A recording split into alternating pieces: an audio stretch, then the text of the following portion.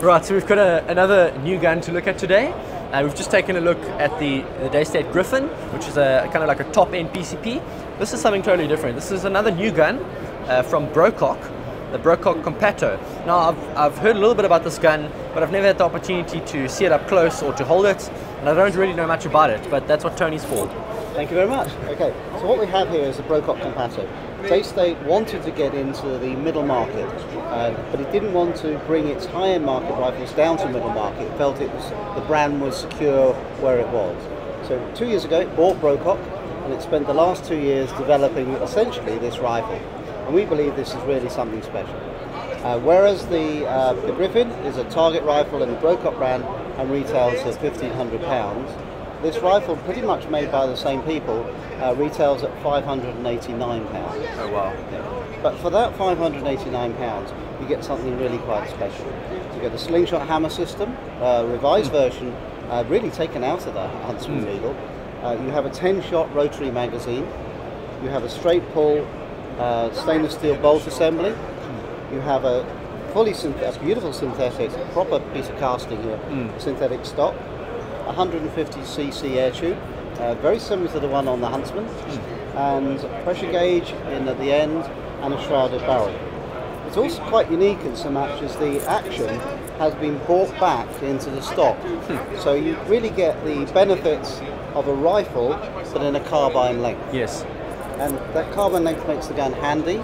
It weighs, it's under 7 pounds all up weight, whatever that is in kilos, and you've got a very handy rifle. Adjustable butt pad, adjustable trigger, beautiful trigger, you can try that in a minute.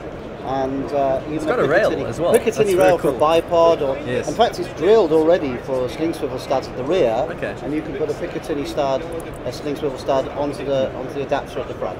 Okay. Fabulous little rifle, even comes with a 1/2-inch UNF to put an additional silencer on if you want. Does the silencer come standard with the gun in the US? It's an optional extra. Okay. It's an optional extra US and in Europe, but you can put anything you like on it, 1/2-inch UNF. Yes. This one's got a little what they call a Milbro Hugget. So yes. It's Hugget design silencer, quite effective. Yes. But it makes it longer. Very nice. Okay. And I see the magazine looks very similar to a Daystate magazine. Yes, it is. It works pretty much in the same way. It's one-sided rather than changeable, which the Daystate one is. Yes. And it runs off a very clever indexing system that works off the bolt face.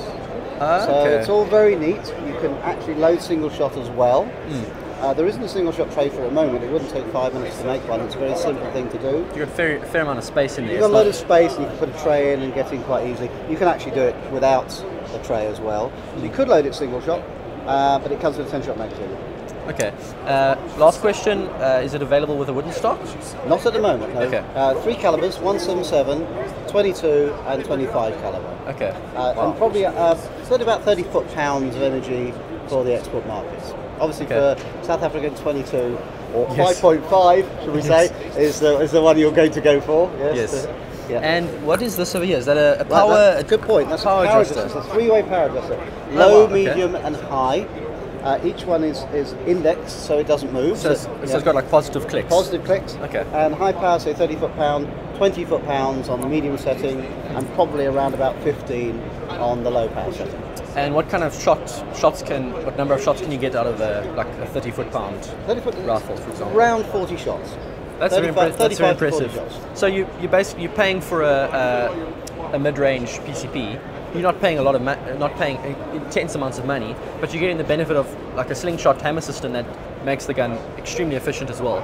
So that's quite a huge selling point, actually. That's right. It's a British-made product. Yes. It's you've got all the quality and reassurance that you get from coming from our group, and you've got a beautiful rifle, and probably ideal for the South African market, particularly with synthetic stock. Yes. Right. So that's the Brocock Compatto. I'm interested to see more of this gun in the future, because just even hearing about it now, it seems like a good gun to get, especially if you want to get an entry-level PCP, but an entry-level gun that's going to last you a long time, not a cheap gun that you're going to have to upgrade soon. This is probably something that you'll definitely want to look at. So thanks for watching, and I'll see you next time.